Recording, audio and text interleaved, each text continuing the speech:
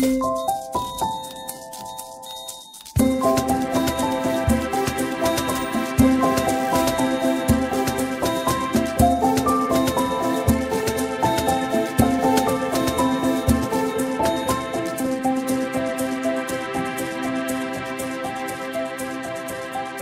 con Jorge Comensal. Él es narrador y ensayista. Ha escrito Las Mutaciones, que es su primera novela, y el ensayo Yonki de las Letras. También ha colaborado en revistas como Este País, Tierra Adentro, Nexus y Revista de la Universidad de México. Y bueno, estamos aquí platicando a raíz de tu novela Este, vacío, que hierve, que acaba de salir en Alfaguara. Me llamó mucho la atención la estructura de la novela, ¿no? Son capítulos cortos, pero también son muchísimos capítulos, son 68. Entonces, quería que nos contaras un poco al respecto de esta estructura, es decir, cómo fue que llegaste a ella, por qué decidiste hacerlo así, qué implicaciones tiene también como para la historia que desarrollas. Gracias, Mariana, pues qué gusto estar en este país de vuelta, una revista a la que le tengo mucho cariño para platicar sobre la novela. Y sí, a mí también la estructura de los capítulos me importaba mucho, fue uno de los temas en los que más trabajé. Yo quería reflejar a través de la estructura algunos aspectos tanto de la visión como Karina, la protagonista, que es una joven física, tiene sobre la forma en que el espacio y el tiempo se comportan en la naturaleza, la forma en que el tiempo es relativo a la gravedad del planeta en el que te encuentras, a la energía de los cuerpos que se están moviendo. Y por otro lado, quería reflejar también la confusión, el ir y venir que hay tanto en la mente de una persona como la abuela Rebeca, que empieza a confundir el pasado con el presente, empieza a sentir que lo que acaba de pasar está muy lejos y lo que pasó hace años está muy fresco en su memoria, y también en el desorden caótico de la experiencia virtual hoy en día, donde un hipervínculo nos lleva de una cosa a la otra y nos regresa al tema que estábamos pensando antes de que nos hubiera distraído algo más. Entonces, tratar de dialogar con ese caos cognitivo que hay en la experiencia de Silverio, en este caso, que es el vigilante del panteón que a través del mundo virtual se ha hecho un experto en la vida de los personajes ilustres que están enterrados en la rotonda en el Panteón Dolores, de su hija Daenerys, que es una adolescente, y en fin, entonces como dialogar con cada uno de estos personajes a través de esa estructura donde, por otro lado, también quería reflejar la angustia implícita, por un lado en la búsqueda de Karina, que está desesperada en la historia por descubrir qué es lo que su abuela le ha ocultado desde que era niña, y entonces hay una búsqueda ahí incesante de saber, una desesperación porque pase ya el tiempo, porque llegue el momento en que Silverio, que va a ayudarle a desenterrar la verdad de manera literal y metafórica. Silverio, por otro lado, pasa buena parte de la novela como en una dimensión alternativa, ambigua, que no entendemos bien por qué es dentro de un ataúd, si está vivo o muerto, cómo llegó ahí. Y la experiencia del tiempo ahí también se dilata de manera exagerada y eso se va aclarando poco a poco, ¿no? Entonces, generar a partir de estos ir y venir entre capítulos de distintos momentos en el tiempo, al final una coherencia que le cuesta mucho trabajo alcanzar a los personajes, ¿no? Entonces, que el lector comparta con el personaje un poco de ese esfuerzo y de esa confusión que después se resuelve. No, y creo que al final, pues, justo como lector o lectora, como que uno puede ir siguiendo, ¿no? Los personajes y sobre todo esta angustia, que me lleva a la siguiente pregunta, que es justo uno de los temas quizá detonantes de todo esto, que aparte el título me parece precioso, o sea, este vacío que hierve, tiene que ver con el cambio climático, con la destrucción de la naturaleza, con toda esta crisis ambiental, ¿no? Que estamos viviendo y que pues tiene mucho que ver con esta desesperación y confusión y en ocasiones ansiedad, ¿no? Que sienten los personajes y los lectores con ellos. Quería preguntarte qué tan difícil fue como idear estos personajes a raíz de, o sea, pensando más bien en todo lo que implica para la historia, la destrucción de la naturaleza y cómo fue más bien, si tuviste algún reto creativo en el tiempo que desarrollaste la novela, si en algún momento quisiste como cambiarla. Al tomar la decisión de que la novela iba a concentrarse en este momento histórico, ficticio, tan cercano a nosotros, que es el 2029-2030, donde Karina se da cuenta por la confusión de su abuela después de una borrachera inexplicable de que ella no sabe realmente qué sucedió con sus padres cuando era niña, cuando se quedó huérfana. Y cuando también encontré a Silverio en el panteón durante el incendio que arrasa con el bosque de Chapultepec, a punto de morir, cuando está realmente se siente en peligro de muerte, la historia pues se ancla en ellos.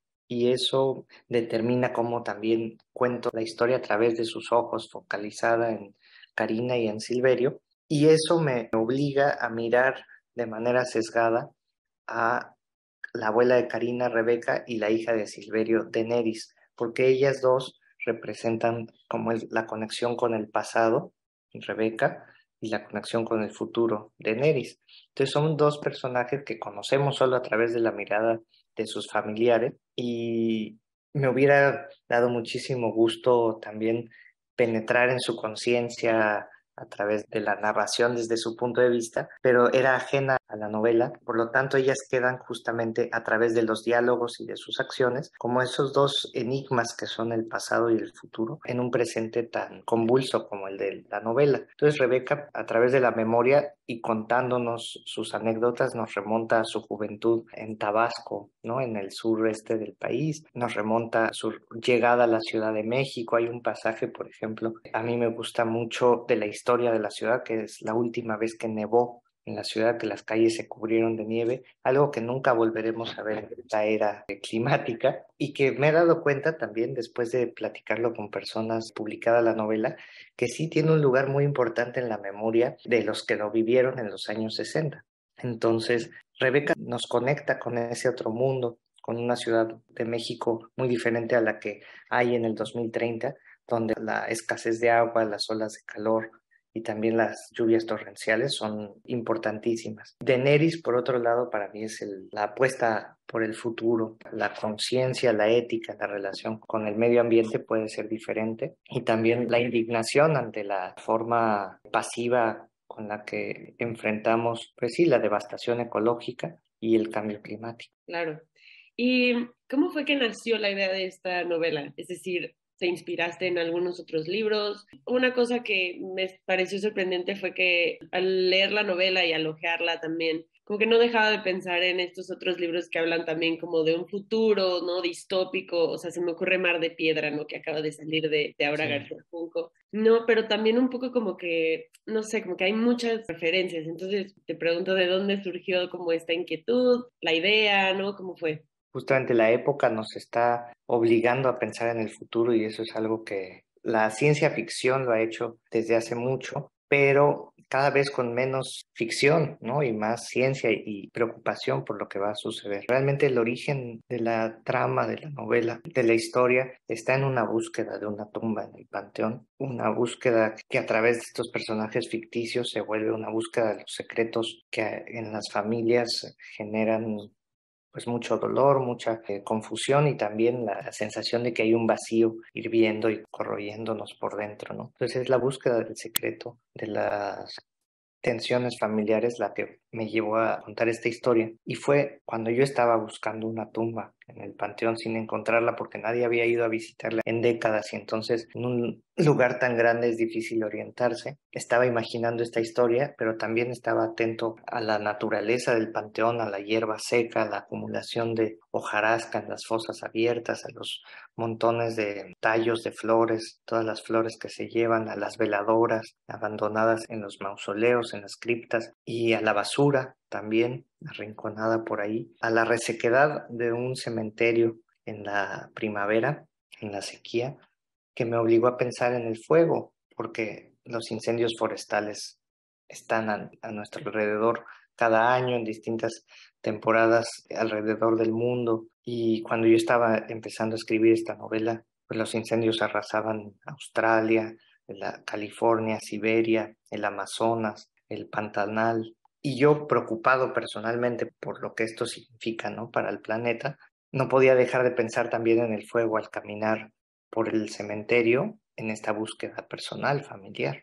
Y fue así como entonces se anudaron estas dos preocupaciones. Al ubicar la novela en un futuro casi inmediato, pues lo que realmente quería hacer era ampliar un poco el presente, permitir que no nos preocupáramos tanto por la verosimilitud de un incendio de esas magnitudes en la Ciudad de México, en el bosque de Chapultepec, y que pudiéramos atender al significado que puede tener más allá de lo inmediato. No pensar en la pandemia, en la crisis que estamos viviendo de manera tan prominente, sino en un mundo donde son otros temas los que ya ocuparon el protagonismo que creo que debe tener y tendrá, por desgracia, todo lo que está sucediendo ambientalmente. Digamos como que en ese sentido, ¿tienes un personaje favorito? ¿Y Sí. cuál? ¿Qué? En un sentido de simpatía por ese personaje, justamente es Daenerys, la hija de Silverio, pero no es la protagonista. Los protagonistas son Karina y Silverio, con quienes siento mucho afecto, ¿no? Pero no es el que me da más esperanza a futuro, Claro. porque en Karina, por ejemplo, por ella siento una gran admiración, incluso envidia, porque se dedicó a la física, una disciplina que me apasiona, la cosmología. Me encantaría entender cómo ella lo hace realmente, qué significa la mecánica cuántica, qué significa la teoría de la relatividad, y siento por ella justamente una gran simpatía, afinidad. Lo mismo con Silverio, porque entre ellos dos existe un gran parecido en la curiosidad, en su deseo, también en Karina, en su relación otaku con el manga, con el anime, con la cultura japonesa, y en Silverio, en su relación con la Wikipedia y YouTube y todo lo que busca ahí para ilustrarse. Se nota que entre ellos podría existir una amistad, una relación más estrecha, incluso parecido académico, si no fuera por las diferencias socioculturales, socioeconómicas que determinan sus vidas. Ella, como alguien de clase media, pudo estudiar la carrera y el posgrado. Él